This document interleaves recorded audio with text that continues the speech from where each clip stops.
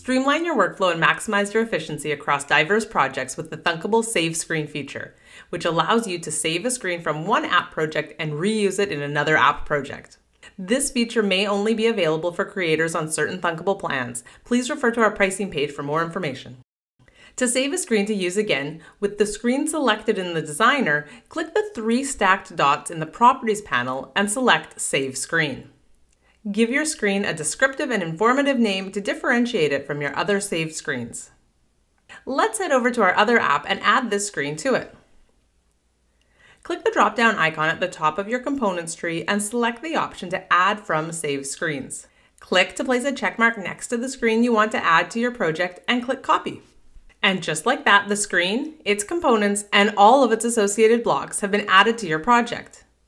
You may notice some errors in the blocks that you'll need to address.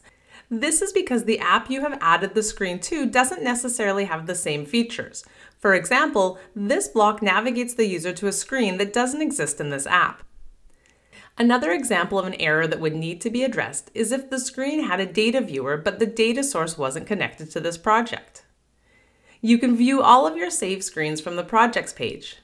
You can edit the names of your save screens and delete screens you no longer need. Thanks for tuning in for how to save and reuse Thunkable screens.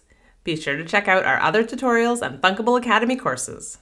And remember, if you can think it, you can thunk it.